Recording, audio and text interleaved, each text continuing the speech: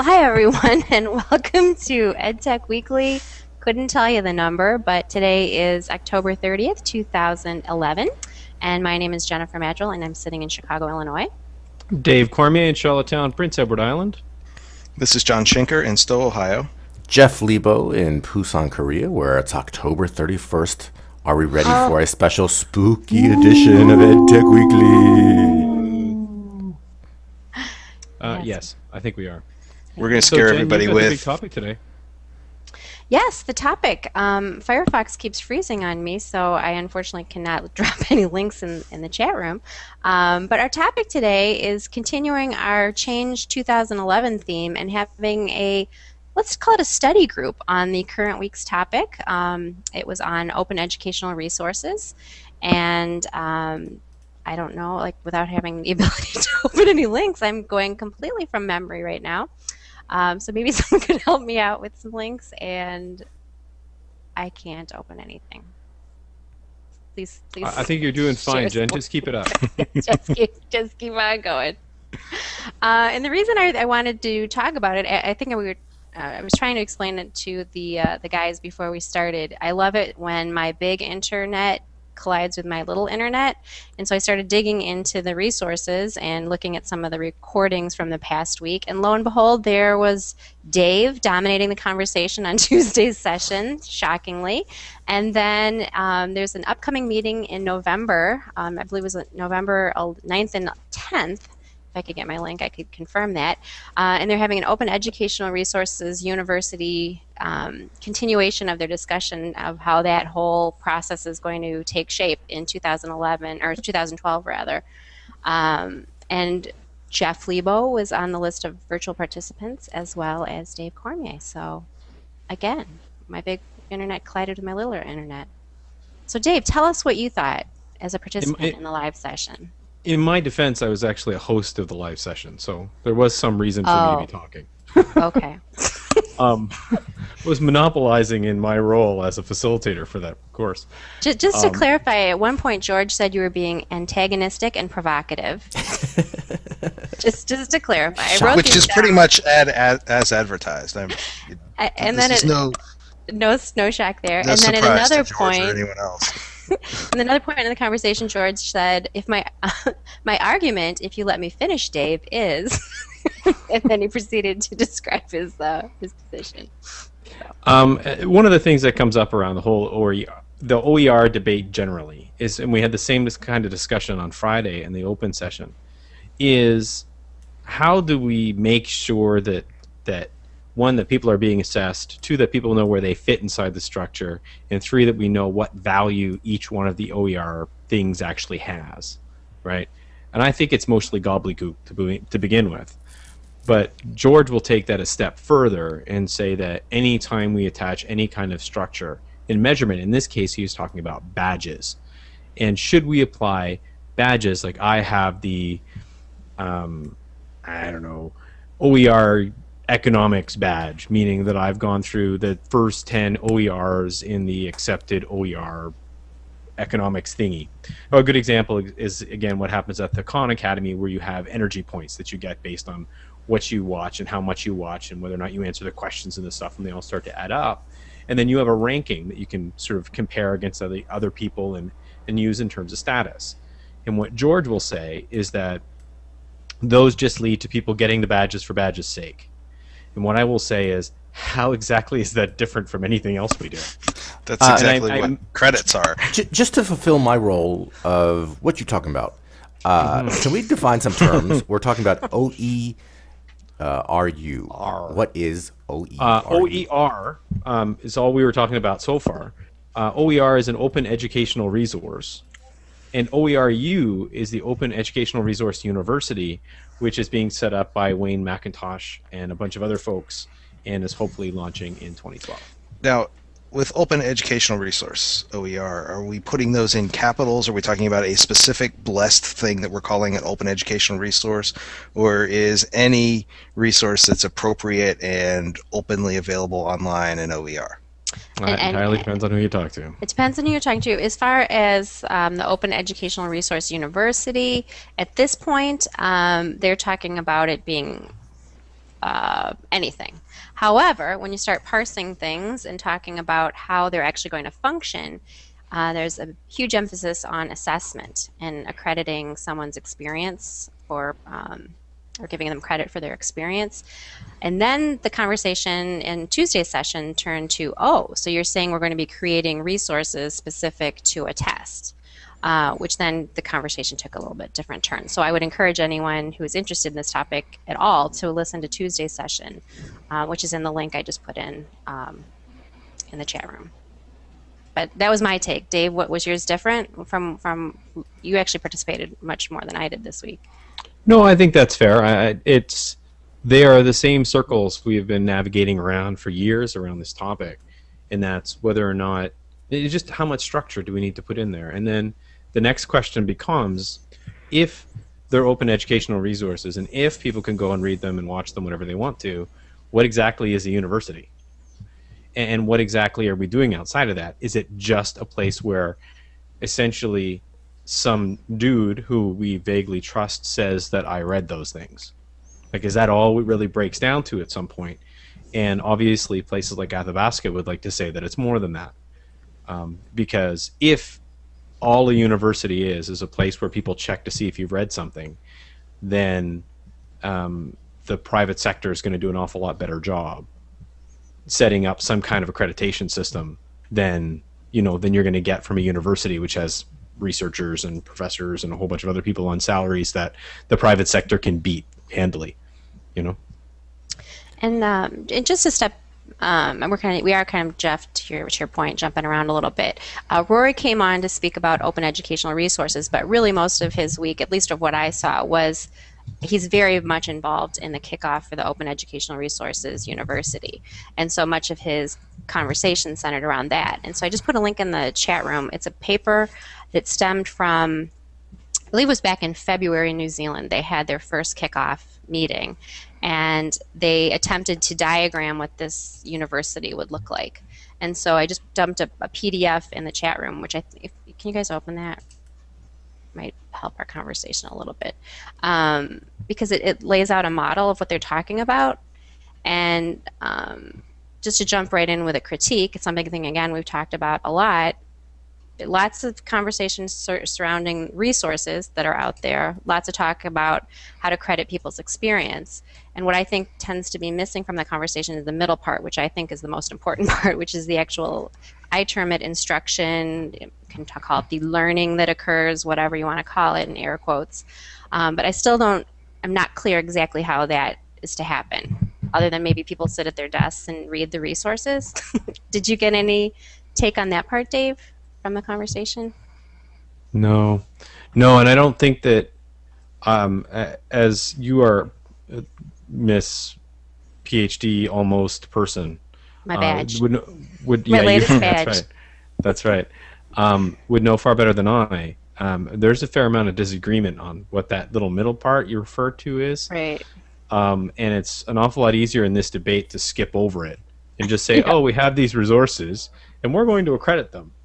Right. And that middle part where I think all of the important things happen, because I don't particularly care about the content, and the accreditation is not important to me as an educator. It's important to me in my role as a person who works for universities, but not for educationally. So yeah, it's fuzzy business, because if it's just acquiring content, if that's the only thing we're doing is routing people to a list of content, then the university doesn't really exist in any way that's recognizable. You know what I mean? Mm-hmm. So it's that middle part that is what the university is. It's the experience of learning. So what do we suggest?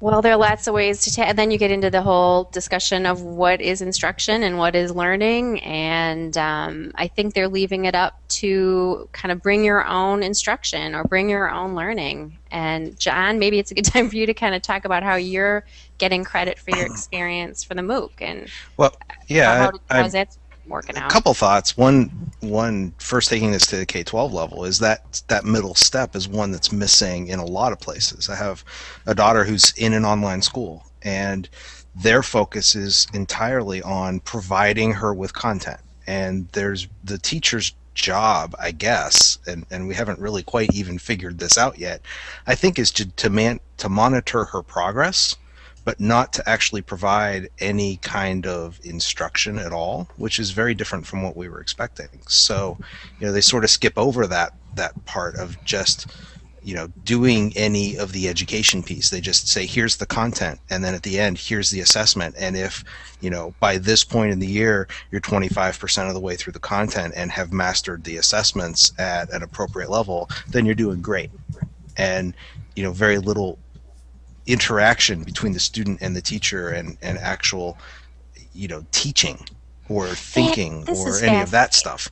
So can you actually, let's kind of take a second here. Can you take us through what a typical week is for her then, or if a longer period, if that's necessary? Like, she gets some instructional material, you're saying, and then she's tested. So she gets all the instructional materials at the beginning of the year. So, at the beginning of the year, she got a pile of boxes, and they had textbooks in them, and they had lab materials for her science classes, and they had art materials for her art classes, and she got access to the online portal, and they just said, go to town.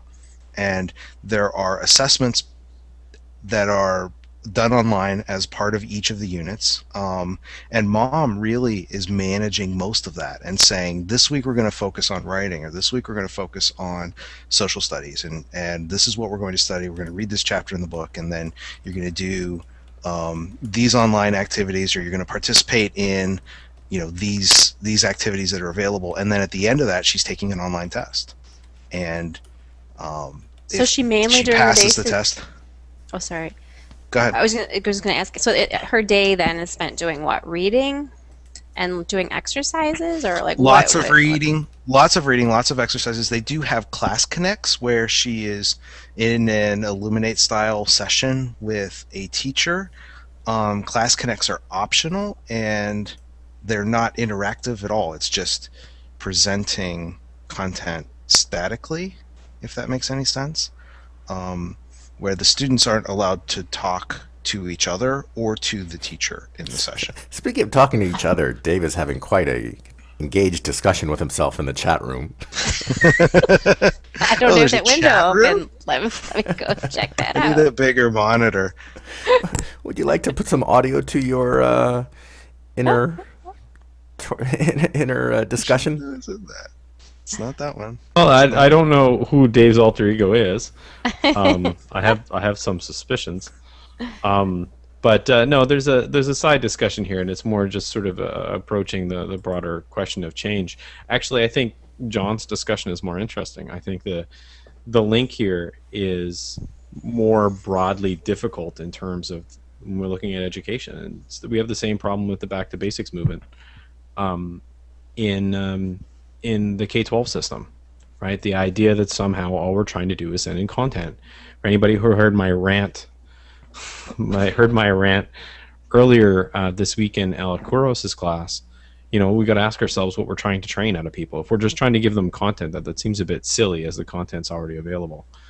If it's the approved content, then we're just normatizing people. I don't know. And it seems that with OERu, I don't know where they're going to go with that. If it's going to be, I mean, I wouldn't. You could say that the MOOC is the same thing, right? That all we're doing is presenting content.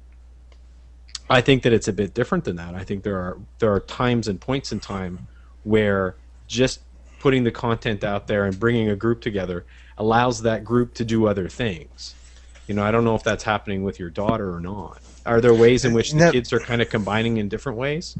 They're starting to build their own networks, but it's difficult to do so because of the restrictions of the school. Like, if they're in a class connect, they're not allowed to exchange any kind of personal information with one another, so they can't find each other outside of that experience. So, like my daughter's using Google Docs for everything. So she'll write an essay and then share it so that other people can comment on it.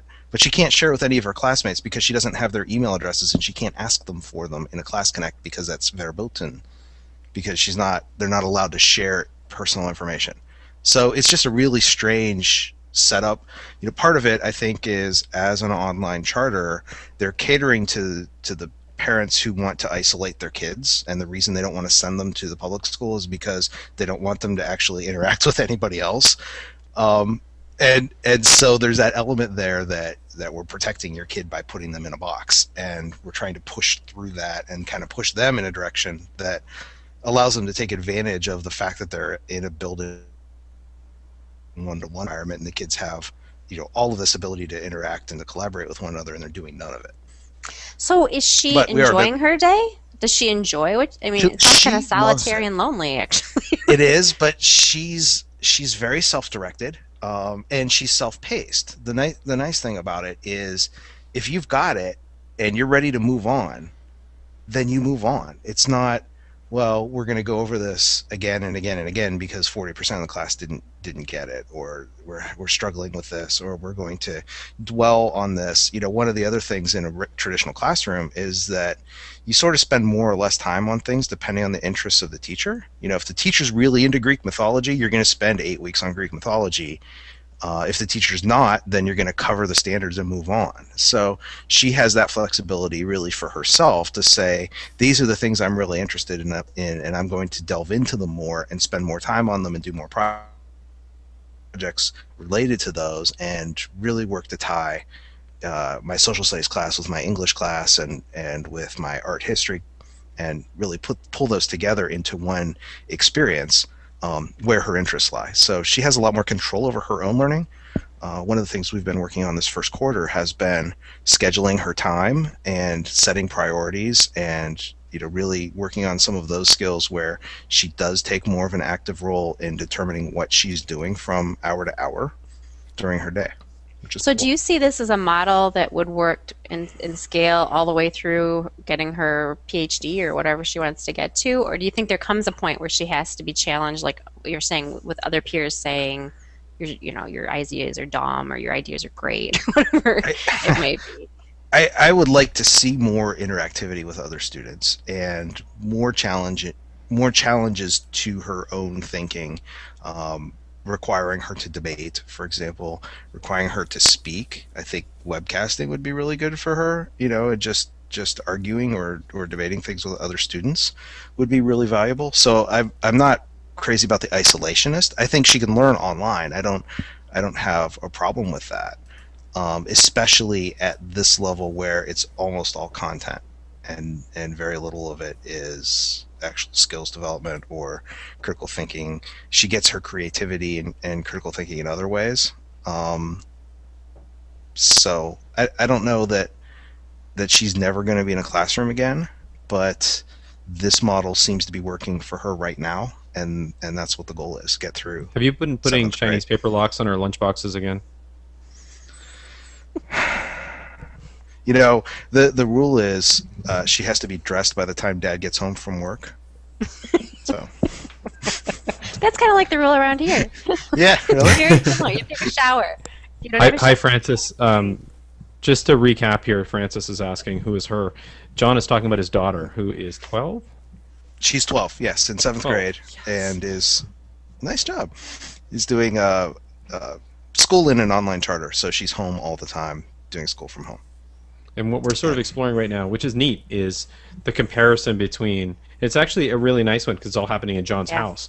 Yeah, taking a MOOC for credit and having his daughter who is in an online charter school. And let me get back to the MOOC. How are you doing in your MOOC, John? I'm struggling with the MOOC mostly because I'm struggling with MOOC. So it's meta. Every time I start to reflect on the course content, I end up reflecting on the process of participating in the MOOC. And I think that might be because this is the first time I've taken one seriously. You know, the first time I took an online course, I think I spent more time focused on the fact that it was an online course than on the subject matter of the course. And so that is something that comes with time. I'm participating in a pilot with the credit thing. And the reason I'm doing this is because I am in a profession where I have certification from the state, and I have to maintain that certification every 5 years. I have to renew my license, my teaching license. And to do that, I have to have a certain amount of coursework. And that coursework has to be coursework for which I've received credit from a university. So I recognizing that most of my learning comes from my personal learning network and from people like the ones on this call and from reading blog posts and Twitter and all of those kinds of things. I went to one of the guys at the local university and said, hey, how can I get credit for this idea? And I sent Dave's MOOC video and the links to Change11, and he said that's a really good question, because all of the courses that we offer, all the workshop courses, and we're not talking about degree programs or anything like that. It's just, you take a workshop and you get an hour's credit or 2 hours credit for it. And so we developed this structure whereby we can award credit and satisfy the requirements of the Board of Regents and satisfy the university that actual work is happening, and still give the learner enough leeway to sort of design their own workshop or set their own goals. And so it's really very much a learning process, and working through it has been kind of challenging. One of the requirements that they had that was non-negotiable was that we have to have a log of how much time I'm spending, because everything they do in the university is based on the number of hours you spend. So if I don't have 30 hours of contact time with this coursework, then I can't get 2 credit hours, which is what I'm working on. Yeah, another piece of that is a personal reflection. So as I'm going through readings, I'm jotting down notes and stuff, and usually in text files. I keep Notepad open all the time and just jot some stuff down, and then pull that together into some sort of reflection or application, apply it to my own learning. Theoretically, I post those online, although that doesn't always happen. And the other thing that we really set as a goal for this is the development of a learning network for me, or the expansion of a learning network in my case, because I already have one in place. But the idea of a MOOC is that the course extends beyond the course, that it's not locked up in some learning management system where you make all these connections with all these people and then they all go away when you lose access to them when the course ends. So one of the goals here is, am I developing professional relationships with new people and interacting professionally with them online through this course material, and then maintaining those relationships after the participation in the course is over? So, and that's one that I'm struggling with, because I haven't made a lot of connections yet with people that I don't already know. So it's difficult for me scheduling wise. One of the things that I've noticed is participation in a MOOC is not like an online course, where I take an online course and course content's posted on Sunday. I'll log in on Sunday or Monday. I'll go through whatever materials they have. I'll post some reflections in the discussion forums, and I like to be like the first one in there so I don't have to think of something new to say, because whatever I say is the new thing. And then check in later, like Thursday or Friday, and respond to what other people have posted, and that's pretty much it.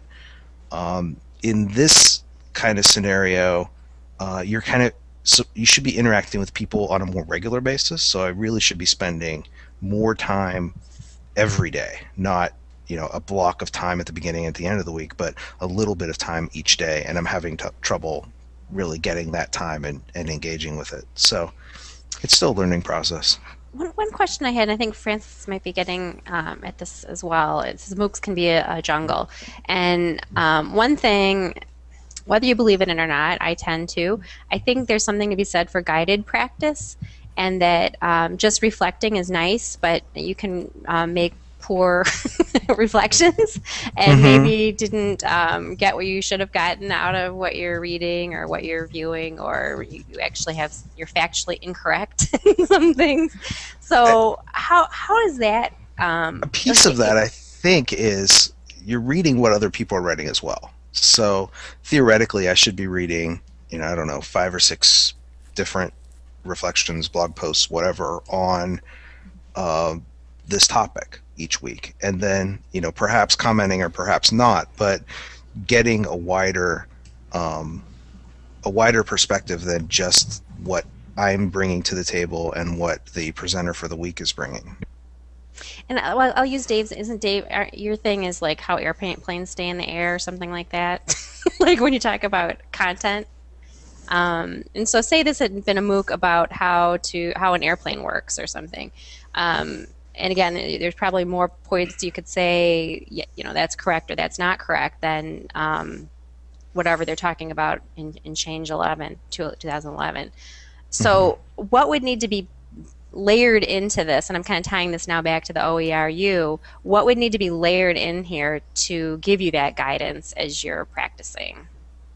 Would you have to bring your own teacher? Would they have to supply a teacher? Would you have to find your own subject matter expert? Or what would it be? In terms of factual information and retention of that, is that what you mean? Well, I was just trying to make the distinction. Change 2011, it's hard to like say someone's answer is wrong on a lot of the topics that are discussed. You know, how should we set up an OER university? Well, you know, we all can come up with some pretty good ideas, and maybe as they pan out, you know, some won't work and some will work. But if you're talking about how an airplane stays in the air, it's pretty clear cut. There's some ways that definitely won't work. some ways that work. I reject that separation. You know, you're the one that I had that separation. Yeah, I know. That was 2 years ago, though. Oh, well. Why do you reject it? And why do you not reject it? Because I think it's actually a good cover one. 2009. Yeah, that was a long time ago. There are some things that form the basis of any context. So there are ways in which we need to establish common languages, no doubt. Those are agreements. So, you know, we call that a table and not a chair because normally we use it with chairs in front of it, not because it's somehow magically different, right? And in every field you have that. So if you're talking about, we call them wings, they don't need to be called wings, but we might as well call them that because... So you make those agreements all the way, everybody else does, right? So you make those agreements all the way through. There's no actual agreed upon way to build an airplane. The new one that just came out, the 787, seems to be really great, and it's 20% better on gas and all the rest of this stuff. But each one of those little bits and pieces, there's all kinds of, well, should we do it that way? I don't know. Let's try it. There's a lot of that stuff. Fiberglass? Yeah, that kind of stuff. Yeah, but okay, well, what if I was in your airplane making class and I said, well, I wanted to send you an email, but instead of hitting the button and having it sent through the internet, I want my laptop to fly to you, so I'm going to stand on my balcony and I'm going to throw it because I'm going to make it fly to you. I mean, we all know that's not going to work. So how, you know... I agree. I'm not sure how that addresses the question. Well, Dave lives on the sidewalk right under your balcony, Jen. No, I'm saying there's some things that, you know, if you were my teacher teaching me how things fly, and I said I'm going to send you an email by throwing my laptop to make it fly to you like a paper airplane, you know, there has to be a point when someone corrects that something's wrong with my understanding of how things work. No, but I think if I understand the claim that you're making, you're saying that at the high end, you need somebody watching the way you make an airplane. Yeah, or just telling me no, I'm wrong. That is not how that. Because there's nobody who knows how to make. But there's so nobody who knows how to make an airplane. Like there's no people who know how to make airplanes. That's not the way airplanes get made. What if this reflection piece is in public? So what if I post a blog post on David Wiley's week like I did a couple days ago, and that is out there, you know, in public, so Dave can respond, or any of the 2,000 other people who are taking this course can respond, or David Wiley can respond and say, you misunderstood what I said. And so he can post a comment on my reflection and say, this is not correct with what my assumptions are based on, or what my premise was for what I was saying for this week. But then we get back to Francis's point, which is MOOCs can be a jungle, and it's kind of a crapshoot whether someone will see your post and take the initiative to point out the error of your ways. Which is why we pay people to do that, which is where instructors, the role they fill, right? Well, and that gets back to MOOCs for credit a little bit, because we're sort of discussing what is the role of the credit granting institution. If they're not responsible for any of the course content and the student is responsible for all of the learning, then what is this university doing for the, you know, $200, $300 per credit hour that you're going to pay them, besides saying, yeah, they did it? See, I see them as responsible for that middle part. And I think that's where the innovation in this whole thing is going to come. I think the open materials, all right, they're fairly standardized. The assessment will involve some adjustment from what's used now.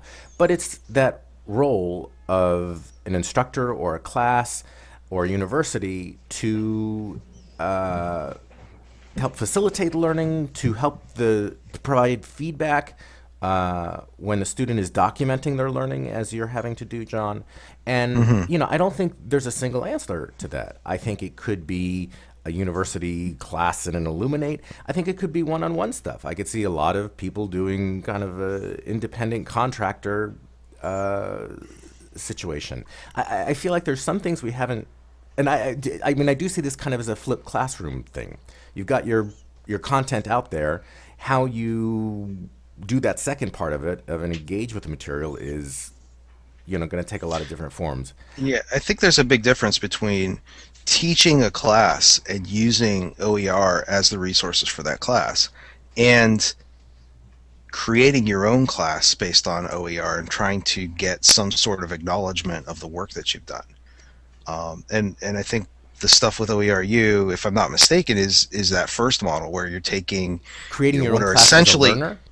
no. Yeah, that's what I mean. But OERu is not doing that. They're taking the courses that the university already has and saying, how can you use OER to meet the requirements of this course or the objectives of this course? And the way that we measure that is you come in and take the exam, and whether you took the course or not, if you can pass the exam, you can get the credit.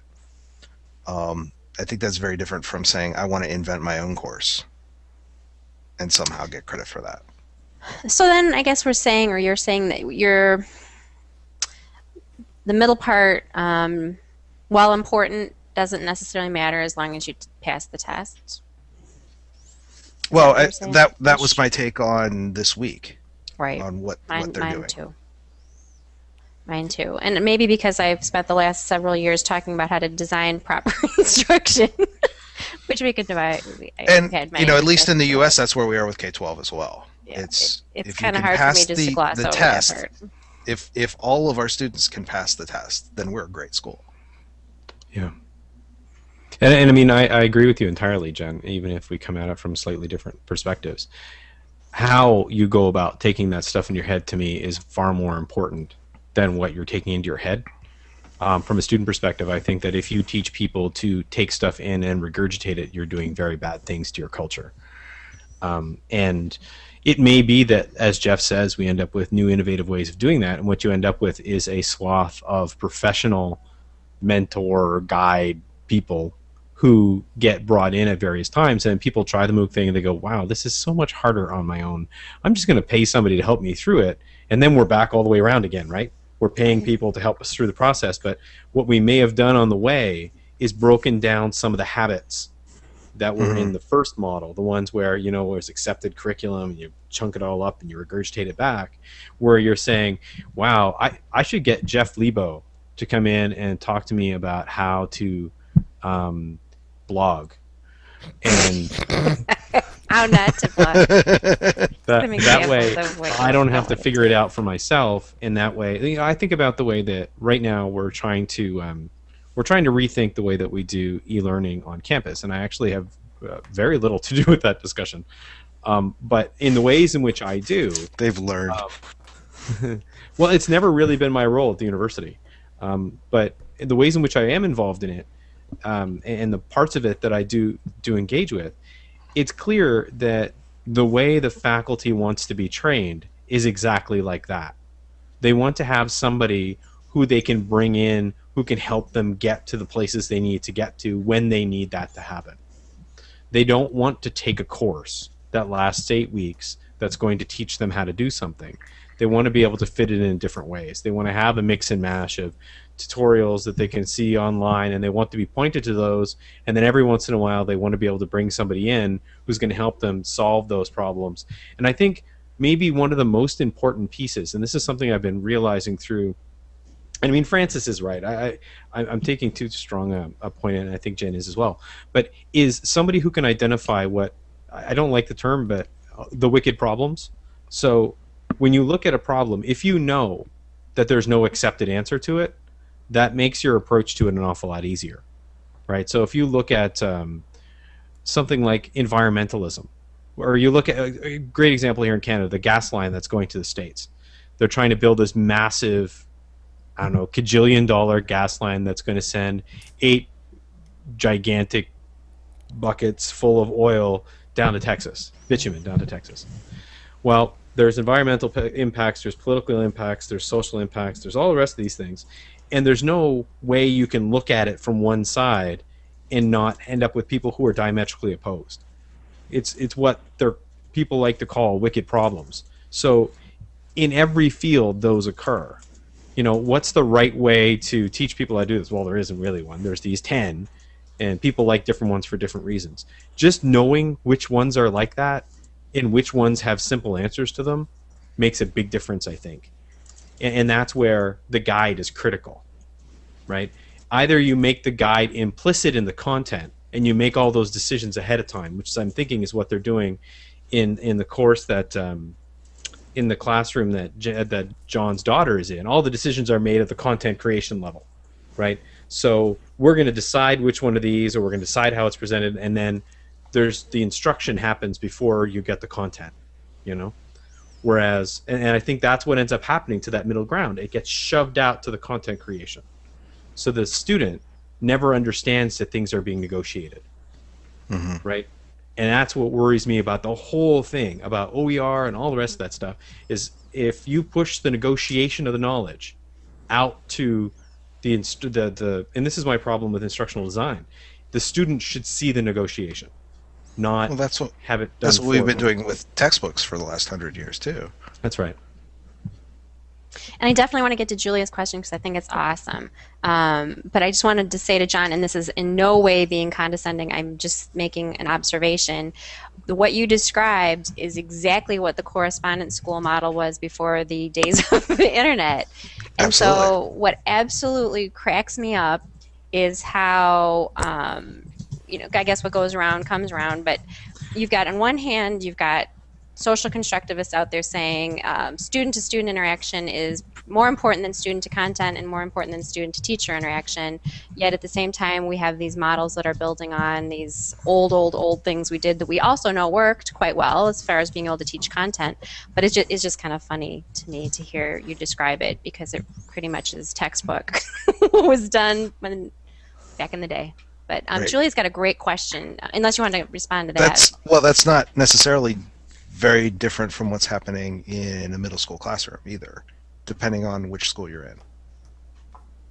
It's the same sort of thing with students interacting with content as opposed to students interacting with other students or with their teacher. They just happen to be in the same room at the same time. Right. And that whole middle section, just to kind of put a nice pretty bow on that, to me, that the mix of student-to-student interaction, student-to-content, and student-to-teacher, figuring that all out, I think is a subject certainly for many, many other days. But to me, that's really, I think, kind of the important part of the discussion that's being left out. But Julia's asking, so at her university, they're mounting 10 new online courses. I think Julia's a she. I don't think that's a stretch. She sure is. And then one is a first-year calculus yes, 106, class. Julia. Oh, okay. And the impulse is to create a whole new set of resources customized to it. And certainly we can point her to a lot of places. And I think this gets to, what Jeff, you were saying too, flipping it. Like, we've got the resources there, so let's spend more time on how we're going to actually teach the material, right? Yeah, and I also find, this negotiation of content to be sort of an interesting issue. And I wonder how much that's part of the discussion. All right, you've got your materials at Khan Academy or at some archive of open content, but I think engaging with that content and remixing it, like, can you kind of try to get both birds with one course where, okay, you start with a certain public open content, but that it's engaged with, it's remixed, it's adapted, and so what comes out of the course is a slightly evolved version of this or customized version of this that others are free to take as a starting point if they wish. Yeah, I think there are two parts to that. I mean, Julia, she sure is, yeah. I know who you are. The Khan Academy version of calculus, and I was just responding to her in the chat room, is that basic understand the context and the language of the field stuff, right? If you go through and you do the calculus exercises in the Khan Academy, you're going to be able to understand the words that people are used, and you're going to know what a differential equation is. And if you can pass all their tests, which are pretty simplistic, but if you can do enough to pass those tests, then you're going to understand what those words broadly mean, probably. That or you're tricking the test, but you've gone through so much work to trick the test at that point that you've probably gotten some sense of what's going on. At that point, maybe you're ready to have the kind of conversation that Jeff is talking about, where you're actually negotiating. Because calculus, there's calculus, but real calculus, you know, when I saw a great presentation last year from a math prof who spent a whole bunch of time hanging out with art profs and realized that there's this whole other end of math that she never taught inside of her undergraduate courses. The really magical part of math, where you're really exploring the crazy things that you can do with it and how interesting it can be. That part of calculus, which is actually quite cool, and I used to barely understand and don't remember at all. But that part you'd be able to engage in after, because there's that first step, right, that OER is so great at, which is getting you to the point where you understand the basic language of any field. That you can do without a guide. That's just about, what's that word again? What does that mean? You know, in philosophy, it's like, who's Hegel? What did he say? Like, you need to have those basics before you can engage in a conversation about the history of philosophy. Once you have them, then the real learning begins, you know? Okay, so let's talk that then. Let's use your term. I think you said basic language. I was using the airplane thing. Well, let's say it's basic, where you're saying that's just more facts, right? We're teaching facts. And so we're pretty much saying, okay, we're going to have a correspondence school model for facts. Khan Academy is a correspondence school. It's a fancy correspondence. Someone took the time to design exactly what content is needed, and then there's a test to teach whether they understood that content. You could do it paper and pencil and send it in. You could walk it across the street and have someone grade it. There's just nothing magical about the internet. So, okay, so we're making a distinction there. So then are MOOCs better for the other stuff then? Because I would think a MOOC is probably not the most efficient way to do the Khan Academy stuff. Oh, it's right? terrible. Yeah, it's a terrible way. I mean, we can talk about our own field. You know, how many times did we do our basic introductory EdTech talk where we said, okay, let's start at the beginning. There's this software. There's this and this and this and this and this. Because we ended up with people saying, we don't know what you guys are talking about. And while we're an open, people can come and listen and talk and engage and all the rest of that stuff. If you don't know, episode 1 if they want, start over. If they really, And if we had the time and enthusiasm, we could have gone out and said, here's our 10-part OER course that essentially sketches out the 10 basic things that you need to know to be involved in an EdTech community. You want to start? Well, here's the first one. This is the one about blogging. It talks about basic software. It talks about tone and structure and comments and networks. And then you have another one, you have another one, you have another one. We could easily build that. I mean, actually, we tried once. But after that, you could engage in a MOOC on EdTech. I don't think you could before if you had it'd be tough. It'd be really tough. And I think a lot of people run into that where they think that they can just step into these open discussions and have a really great time. I think there are some personalities that can, but if you're not sort of willing to fail publicly, it's really tough to start right in the middle of what is essentially a fledgling professional community. Has anywhere in this discussion the possibility of kind of building a community of courses that are a multi-MOOC of some kind, where you have the OERu resources and different universities are having their Calculus 101 courses, and you have the facilitation and the remixing and negotiation of content within the context of a MOOC. So you have 20 different Calculus 101 courses participating in a MOOC to provide that level of engagement, but you have the smaller scale feedback and reflection process going on in a way that might allow learners to actually not using the framework of a MOOC to guide people through the OER on some sort of schedule so that they're all interacting with that content at the same time or same pace. Yeah, I mean, how many Calculus 101 courses or Writing 101 or whatever courses are starting in September in North America? And if there's 20 of those courses that say, hey, we want to participate in this MOOC, then you've got a little bit of the best of both worlds, potentially. It's a fantastic idea.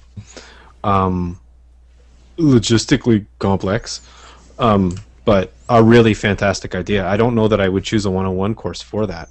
But how much fun would it be to take like a third-year economics course or like a fourth-year nursing class or something like that, where you had people who were still students but had just gotten to the point where they're ready to really engage, and you match them up all across. That'd be so much fun. And it brings in the social learning, like, you know, because you've got your lunch table that you can sit at, but there's all those other lunch tables that you can meet people from those other universities and branch out into the larger network. Yeah, it's cool. And Sort that out for us, would you, Jeff? It's a very good thing Jeff's a participant, because I think they'd love to hear that in 2 weeks in that seminar that you signed up for. Do you even remember you signed up for that, by the way, Jeff? Yeah, it came up on one of our Coolcasts. John Graves is very involved in it. And I noticed one of the sponsoring universities is the university that I'm teaching an online course for in New Hampshire. And I thought, gee, that sounds maybe interesting. That sounds good. Yeah. But to get to your point, they also, on that PDF that I put in on page, I think it's on page 8, list all of the examples of courses that are currently being offered, and they certainly list MOOCs in there, but there also is like University of the People, which is kind of that idea where it's like, okay, we're going to be having basically a conversation around this topic, and the Saylor Foundation's been trying to do some of this stuff as well.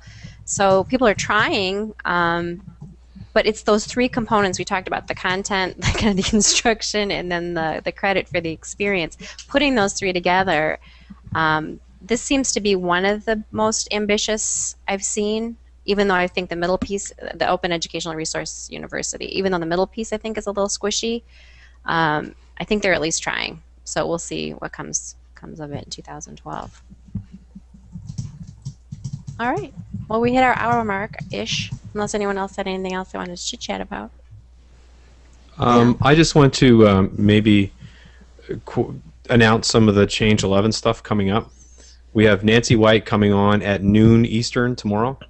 Nancy White, who is like, my favorite person on the internet, and she is going to be doing her stuff. It's still not entirely clear what that's going to be. If you see the link she just posted on Twitter, it's like, it's going to be fun. So I don't know what exactly it's going to be, but that's all good. She's fantastic. And then next week, y'all get to fight with me, because next week's my week. Oh. Hope the week of the you're not night? facilitating those sessions. Yeah, I'll facilitate them for You're myself. hosting that's and right. facilitating? Yeah. Dave's fighting with himself. And I will mention that on this week's Coolcast, which is Wednesdays 1400 GMT, figure it out, I believe Tim Owen is going to be stopping by to share some of his thoughts on where's the change in Change11. Ah, very nice. Very nice. Oh. Yeah, it's funny. That came up again on Friday, and we had the same conclusion we had last year, and the last time anybody brought this up. Jeff and I have been having the same argument for 5 years. It's too painful to constantly try to bring people into the audio.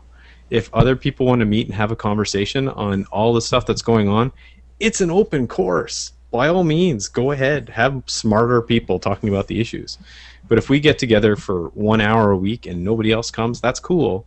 If people want to come, that's great. We interact with the chat room and stuff. But in terms of trying to get random people to get their headsets on and come in and say, can you check my audio when we can't hear you, and that stuff, it's too painful.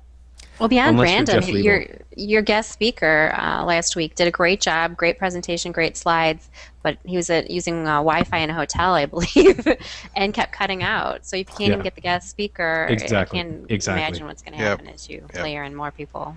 Yeah, and that's my response to that whole thing, right? You know what? Sure. Sometimes Stephen and George get off into some Stephen and George land where essentially they're just talking to each other, because they've been having this discussion. It happened more in the connectivism course, because that's something they both developed, and it happens every once in a while. But still, like I say, there's lots of room on the internet. Are you guys still aiming to do the follow-up discussion on Fridays? We did one last week. We're doing them all the time on Fridays. We're gonna do them. We're not gonna do them the way that Timmy Boy wants us to, which is what I was just explaining. I just can't have the massive collaborative stuff. So even for those, you're not bringing people in? No, you're doing that. You're doing great. But I'm saying it'd be like, and it's not that hard. That's right. I mean, that's how a Coolcast works. Hey, we're having this conversation. Exactly. Here's the link. Exactly. But I'm not that interesting. I don't know stuff. You guys know stuff.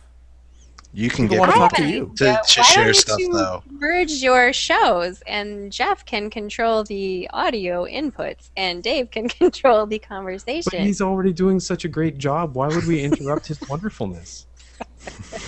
I Just a just think thought, it's just a not thought. as difficult or impossible to manage as you're making it out to be. I mean, I Dave, think it's a if you- valid choice. I think you can say, hey, look, Jeff, I've done 350 live sessions with you, buddy. I know exactly how hard it is. There's nobody other than you has done this more than I have.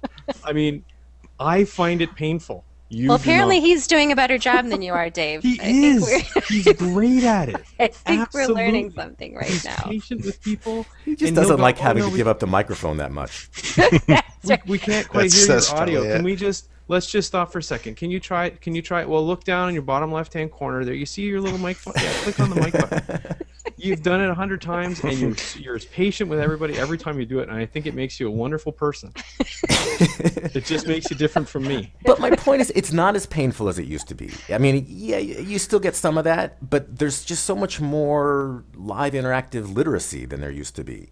That you know, and it's all going to the people will- Coolcast. And what's the date? What's the time for the Coolcast again this week?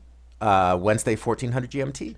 For all of Figure it your out. live, interactive, everybody participates needs, please come out to the Coolcast at 1400 GMT. It's There's right your there. solution. Is Dave gonna be There's there? your I hope solution. so. And Julia's going to be on at 4 p.m. tomorrow with Nancy White as well. Poor Nancy's getting pulled all over the place tomorrow. It's going to be awesome. Oh no, that's after your session. Yes, it is. What's the platform, Yeah, Julia? Is that which- DS106? Is it going It's to be interactive? DS106, Can yeah. people call in? Is it? They better, 'cause Julia. You're on the spot now. Let They me tell better you. be. He's gonna How much taunt is you. DS106 Which time playing zone with is this? ETLT? It's not that hard. It's not that hard, Julia. Let not me that tell you right hard. now. It's not that hard. In fact, Julia, why don't you Jeff will call help in? you with it. Why isn't Julia Join the calling in right conversation. now? Because she doesn't have the Let's- Google Plus let's see. Hangout. Why hasn't Let's see Jeff how already easy it invited her? is. Is what I want to know. I Why is am he slacking. Why is he trying to control the conversation? He is. Can't get a word in edgewise with that Jeff on. My goodness. Crazy. All right. I think it's time to wrap this up. This is when it gets fun, though. I can And- just throw little. Because you guys don't stick around for post shows anymore. You're out of here. Oh, well, because you're all bright-eyed and That's true. Well, I got to go 8 to in work. the morning over there. Yeah. Yeah. Oh, but daylight savings happens next week, right? Or it stops. Sure. next I've been weekend? wondering Okay. about that. Shouldn't that be here already? Yeah, next weekend it happens. Next week. So we Okay. stick with. Thanks for keeping track of our clocks for us, Jeff. Yeah, you North Americans are messed up with your clocks and your time zones. So we're staying at 7 p.m. Eastern. Is that correct? Yes. If you're fine, unless you have some GMT thing thrown at us, so we have to go look up. No, That's it's awesome. I fine, get to too. sleep another hour, He'll convert Okay. it. Okay. so I'm going to be super awake next week. Hey, what's our topic Okay. next week? He'll be late for work. I think the topic Talking should about be selected tablets. on tablets. Thursday is the day we decide our topic. How do you know what the week's going to hold until Thursday? Yeah. Yeah, All right. Thursday. It's a good point. Okay. Ta-ta for now. Thanks, Ta-ta Julia. for now. Thanks, guys. Thanks, guys. This was fun. Bye. Our topic can be Dave Prep.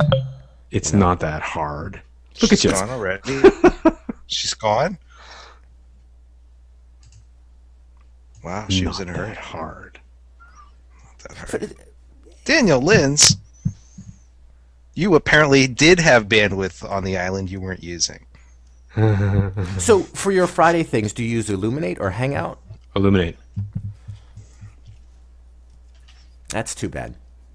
I think there is a missed opportunity there for people to engage in the discussion. Because, I mean, you guys have nice conversations, but So what you're saying is that we should be calling people into the show yeah. and getting their audio feedback so we can have a broader discussion. You know, if only there was a separate show that did that. Say in the middle of the week. Well, then you guys should show up to Coolcast because I think it is nice to have people coming in, but I think they want to talk to the teachers. And You're in saying this- Coolcast that's would kind be of the cooler teachers. if Dave were there? Sometimes. Coolcast would be cooler if George were You know, I there. mean, people want to engage. You know, it's you guys are the middle role. in the MOOC. You're the ones who are helping us process this content. And we're hoping that the actual facilitators are that middle role, though, right? And you and the facilitators. I mean, you're the one who hosts the conversations. You're the one who helps people engage with the facilitators. And I think people want to say, oh, you know, Dave, in that question you said, you know, you made this point, and I think people would like that. I think so. I mean, don't you? Oh do you God, think there's really that big a difference between? Did you see you saw my presentation on Tuesday, right? Or at least you flipped through the video a little bit. The first 10 minutes. That was good. Yeah. Okay. So you said there was a live slide in that first 10 minutes, yeah? Mm-hmm. So, in terms of interactivity from a room with 45 or 50 people in it, do you honestly think you'd get more interaction if I allowed people to call in their questions than by reading them off the chat room and I off don't the see screen? it as calling in questions. I see inviting them into the conversation. Yes, if it's a call in and ask your question and then step out, it's not worth it. But if it's bringing in different people into the conversation, when you see someone's blog post, and maybe, you know, maybe that's the concern, is the constant coming in and out. And that's not what happens on a Coolcast. People gather, and then slowly people will join as space permits. But if you guys see some blog posts from the week and say, oh, you know, they had a really interesting point about this and an interesting question, would you like to join us for this discussion? So it's really just bringing more participants into the conversation. And if you have space, say if you'd like to join, here's the link. Mute your microphone if you're giving us crap audio. Or you can mute them. That's a nice thing about Google+. Yeah, and how is that so much more democratic than allowing 30 people to be talking with questions in the chat room and interacting with those questions? Because I find you get through way more people's opinions if you pull them out of the chat room. And like, I'll talk directly to the chat room. I've spent 10, 15 minutes talking directly to a chat room and to a screen. Because then you have 15 different people talking, not one, not the chosen person who gets to come in and talk, who happens to have decent audio before You'd Jeff still mutes have that. them. You're just including more chosen people. You're just broadening the conversation. And you're giving people a chance to step into the big boys table. Yeah, there's something to that. I guess I don't think of myself that way, which is why, yeah, I don't see it that way at all. But yeah, no, I see the point that you're making. That is a point. Okay. All right. And I'm more Jeff, than happy to help. This week, I will find one person and I will invite them in. Ooh, who's the lucky? It's the Willy Wonka of MOOC. I will. There will be a golden ticket. It's not going to be Jeff Lebo, I hope. But that's the other problem, right, Jeff? Like, what are the odds of me finding a person who's going to be able to make it? And then all of a sudden I've spent 2 hours of my week trying to track someone down to get them to come in. This is why we don't prep for our EdTech Talks, right? Right now, tweet, hey, talking to Nancy White, or follow-up discussion on Friday. If you're interested in joining, let me know. Send us a cool blog post so I can see whether or not you're smart. No, just if invite them in. And if they're a ridiculous point maker, whatever, deal with it. Chances are you're not going to get that. Francis Bell's calling us fat.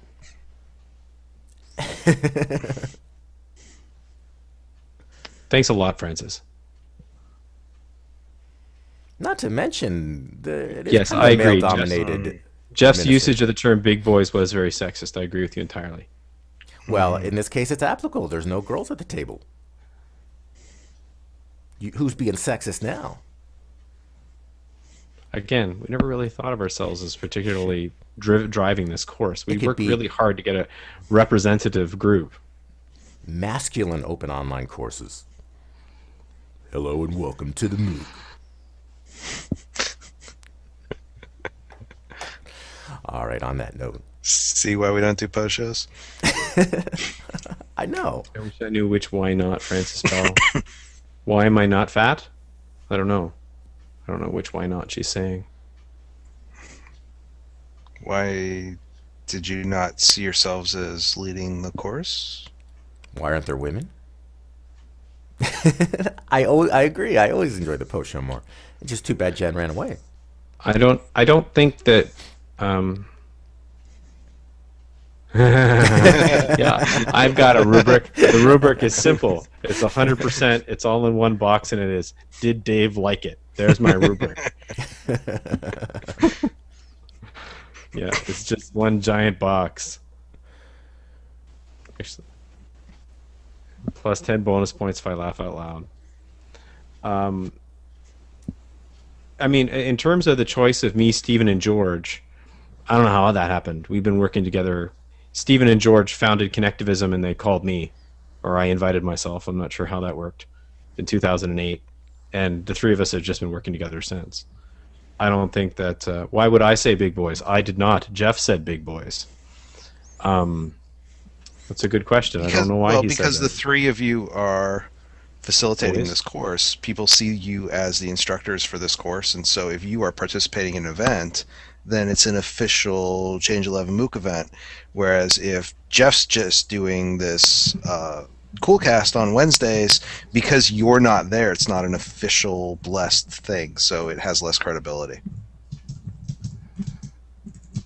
Despite the way you want it to be. But wouldn't it make more sense to invite Nancy, like Julia's done?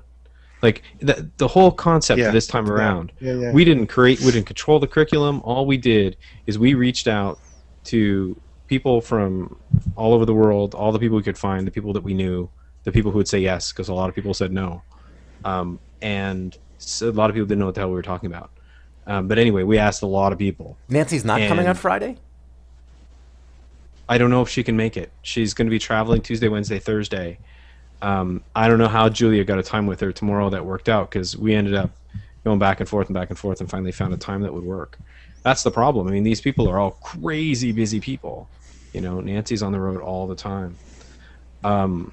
And so I don't know if she's going to be able to make it on Sunday or on Friday. I mean, it's what we've decided is that for the Friday sessions, we're going to have them at a time. We're not going to negotiate it or anything else. We're just going to pick a time, because we've been having a really hard time getting the schedule together, because, you know, it was bad enough when it was Stephen, George, and I being busy, but Stephen, George, and I add a facilitator who has got a life. And, you know, with Martin, we Martin is George's thesis advisor, so that wasn't too hard because they talk to each other all the time anyway. But with somebody like David Wiley, is tough, you know, to get hold of him and to work out I would times vote. and stuff. I mean, I know scheduling is a challenge, but I would come up with a few different time slots that you guys, or 2 out of their 3 are available. And I think it would be nice to have the facilitator. And I also think it would be nice to mix up the time zones a bit, or the time structures, because there are some of us who, you know, are just not. You know. How many hours do you teach a week, Jeff? Right now I'm teaching 22. There's no way. Make excuses to do something, not to do something. Not to not do something.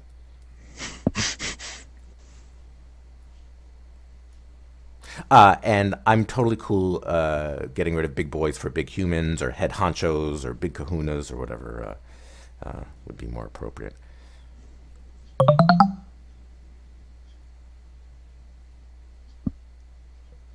Dave apparently left and has returned.